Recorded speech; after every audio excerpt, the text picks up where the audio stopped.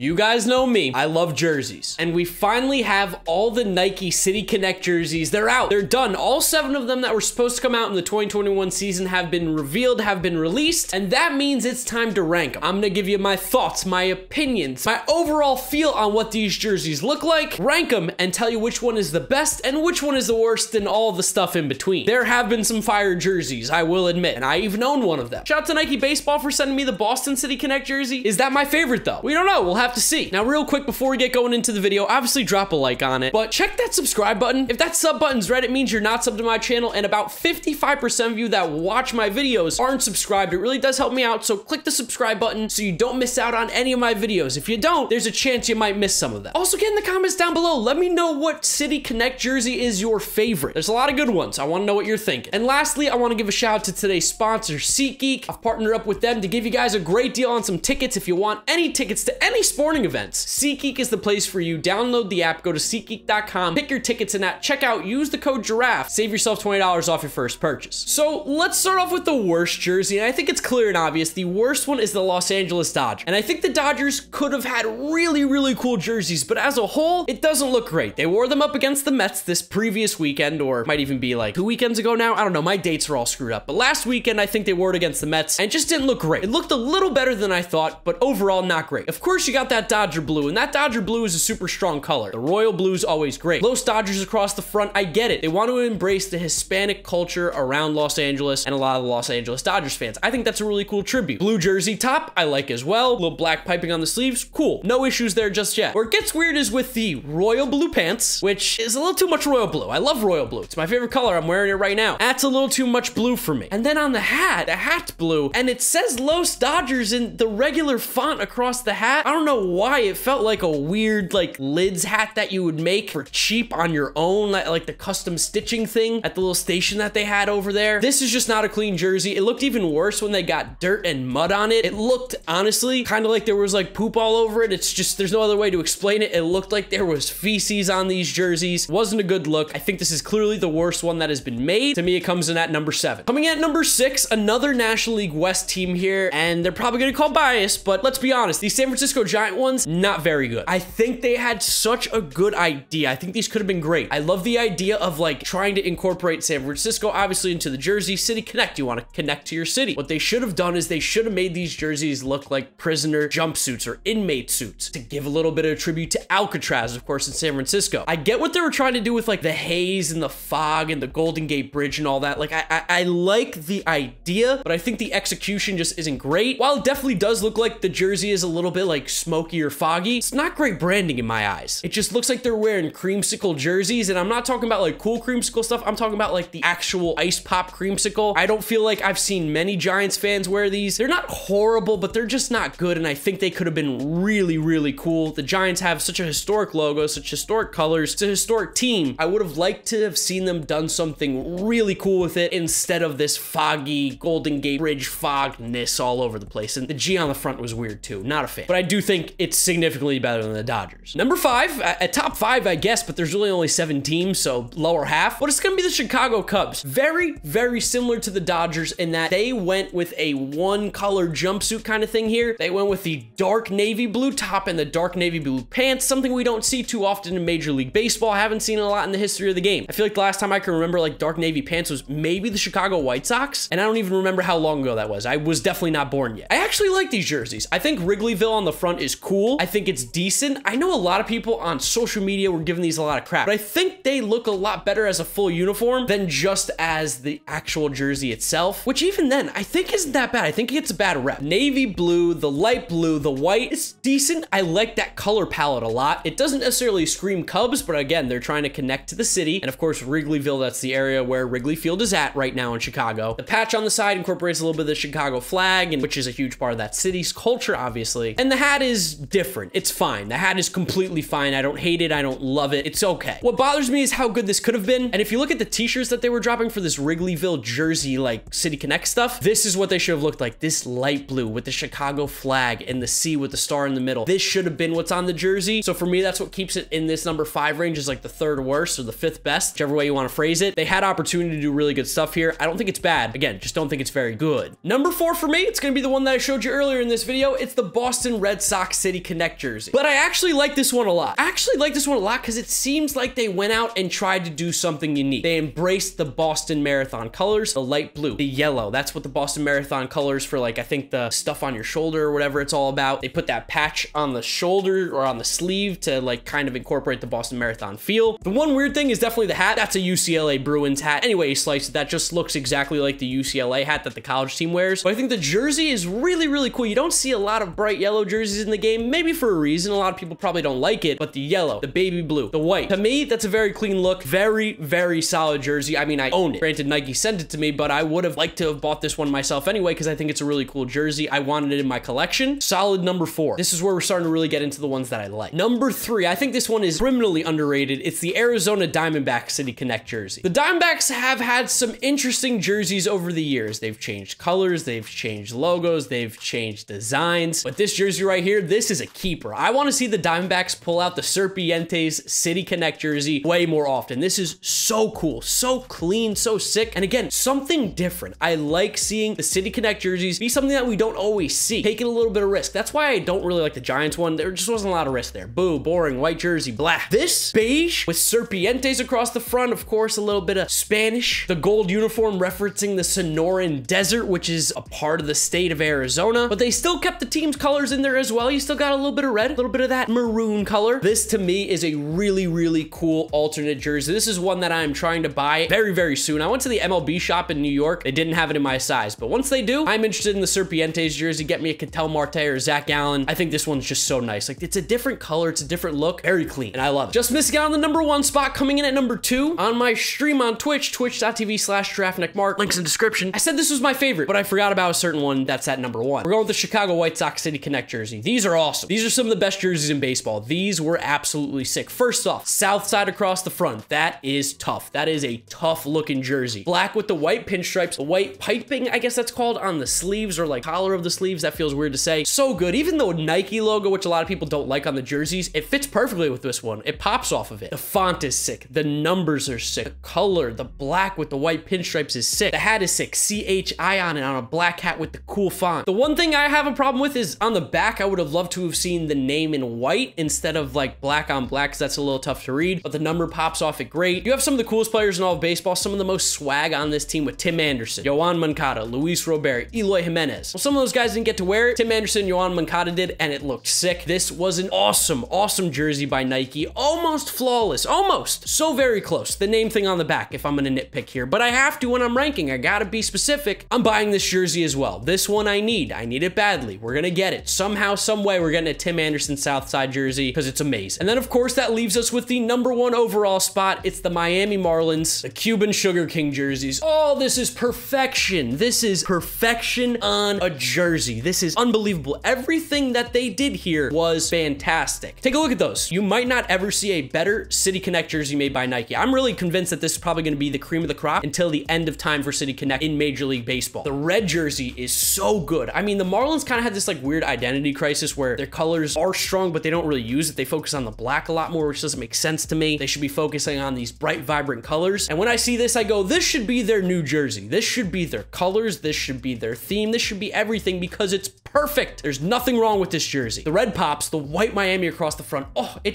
flies off the jersey. The white pinstripes, not too many pinstripes, just a few. Looks great. The name and the number on the back with the blue shadow is fantastic. Paying homage to the Cuban Sugar Kings, of course, big part of Miami, the Cuban culture. I love that idea. The hat, the baby blue with the red bill. You don't think it would work, but boy, does it work flawlessly with the white pants, the blue belt, the blue socks. Oh my God, it's so clean. And then have you guys seen the helmet when they were wearing these in the game? The helmet was unbelievable. The helmet might be my favorite thing. I got some signed helmets behind me. If I could get a Miami Marlins signed helmet in that color, that's sick. I have to put in my collection, even though they're in the National League East. It's because it looks that good. And Jazz Chisholm rocking these, yeah, I mean, that's probably the coolest thing we've seen all year. Jazz Chisholm in the Miami Cuban Sugar King City Connect jerseys, unbelievable. He was made to wear these jerseys. These right here are undoubtedly the best City Connect jerseys that MLB and Nike has released this season. You just can't disagree. These are the best. No debate. Now, if for for some reason you disagree with me, which I can't imagine why you ever would, let me know in the comment section down below what you think is the best and worst jersey from the Nike City Connect collection. Drop a like on the video if you did enjoy it, subscribe to the channel so you don't miss out on the videos that I'm uploading. Drop me a follow on all my social media, GiraffeNeckMarc, links in the description. That's where I'm gonna wrap up today's video. You guys know the drill from here on out. YouTube recommends you watch this video. This is my most recent upload. Click through those if you have not yet seen them. Thank you guys for watching, and I'll see you all tomorrow for another video.